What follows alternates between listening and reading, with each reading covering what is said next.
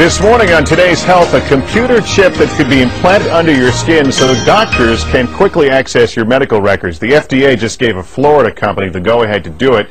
You might recall about 2 years ago a family was implanted with the VeriChip right here on the Today Show.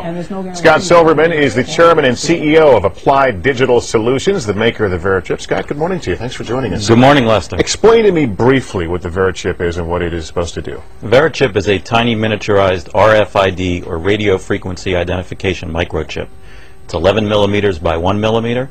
It's about the size of a grain of rice. Well, we've got one sitting there by a penny to give us a little perspective of the size. Very Correct. tiny. You implant it under the skin how? It gets injected, just like getting a shot of penicillin or any medicine that you would get in a doctor's office. It goes in the upper right arm, which is the area that our physicians have chosen for ease of access as well as biocompatibility. And in a minute we'll talk about how you scan it, but tell me what information is on that, why that would be of great use if I show up in an emergency room. Yeah, on the chip itself is only a unique identification number, and VeriChip can be used for the medical application as well as a security or a financial application. In the case of a medical application on a database that ties to the chip, you can provide all your medical information such as medical device information, medical records, and personal information.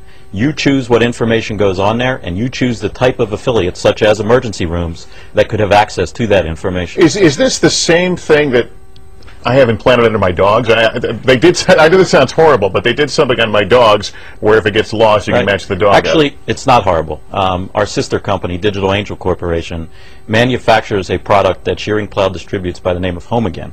Home Again is the implantable microchip for dogs and cats. Same technology. Same technology. Millions of them a year go into dogs and cats around the world. In fact, a few weeks ago here on the Today Show, you had the American Kennel Club who actually scanned a dog on national television with our chip and our scanner. All right, enough about dogs now. Yep. Again, you go to the emergency room, this information is there, but to access this, the hospital has to have the scanning device. How soon will hospitals have the technology to match up with this chip? Well, thanks to the FDA and their diligent work over the last 2 years, we now have the clearance to go to market with both the chip and the scanner. All right, show me how this works, because you've got a scanner here, and you have a chip implanted. Is it underneath your right arm? It's in the right arm. You power up a scanner, and you simply scan the arm, and once you scan the arm, you'll see that the identification information. And on the laptop here you have it hooked up to, it says some number, but that doesn't tell me anything about your health condition now. From that number, they access your health records. Right, that's correct. If you go into further detail on the database about Scott Silverman, it'll have my driver's license information,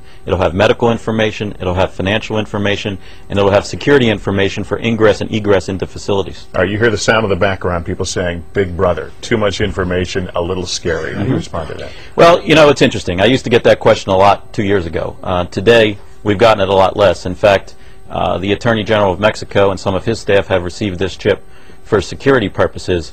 And when the acceptance rate of the product goes up significantly like it has, some of the privacy concerns go down. But to answer your question directly, Lester, what most people are concerned with is the invasiveness of this, that it goes in your body. And as we know with pacemakers and other medical devices, that when people accept it for its applications and for its ability is when it'll work its way into society. It won't be tomorrow, it won't be next week, but 2, 3, 5 years from now, slowly but surely it'll work its way into the mainstream. All right, Scott Silverman, thanks very much for coming on and talking about this. All right. I appreciate it. It's good to see you.